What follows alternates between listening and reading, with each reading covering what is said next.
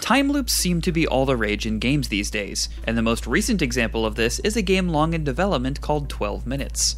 It's essentially a time loop story in which the main character is the only one aware of his situation. It's sort of like Groundhog Day, but the loop is shorter and the story is more traumatic home invasion than zany comedy. Now I'm going to keep this as spoiler-free as I can, as discovery and coming to your own conclusions is a big part of this game, but if you want to start it completely unspoiled, maybe come back and watch later.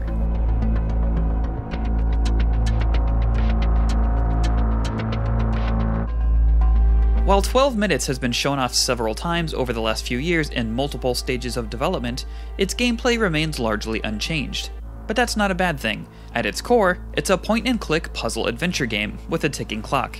You collect new information every time you repeat a loop, but you can't take items you pick up with you, and the other characters remain unaware of what's happening. What are you talking about? There are a few things that instantly reset the loop, such as anytime your character gets physically hurt, stepping out the front door before the intruder arrives, and letting the clock get to 10 minutes without completing certain tasks. All of these, plus a few more I won't mention for serious spoiler reasons, will cause the day to restart. If you've accomplished everything you need to do in a particular run before the clock gets to a certain point, you can rest in your bed to automatically advance the loop to the next beat. Alternatively, you can use this extra time to explore your apartment to pick out certain objects you might want to utilize in your next run. At any point, you can pause the game and you can check where you are in the loop by looking at the actual clock. Without spoiling anything, try to keep in mind the exact time the intruder arrives, as there are several things you can do beforehand to prepare for his arrival, and he seems to always knock at the same time. Open the door now or I'll kick it down!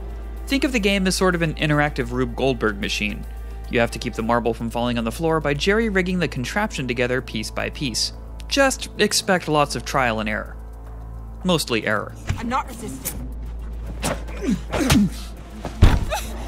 Wait. If you do get stuck, your character, James McAvoy himself, will often comment on things to give you an idea of what to do next, so make sure to pay attention to his dialogue if you're having trouble. How do I get her to say what the watch is? Are you excited for 12 Minutes? If you're still curious, make sure to check out our first 12 minutes of 12 Minutes, and for more on the increasing popularity of time loops, you're already in the right place. IGN. Wonder if anyone's ever gonna rent this unit. I should head to mine. Whoa. Woke the baby. Sorry, neighbors. Locked. Shit.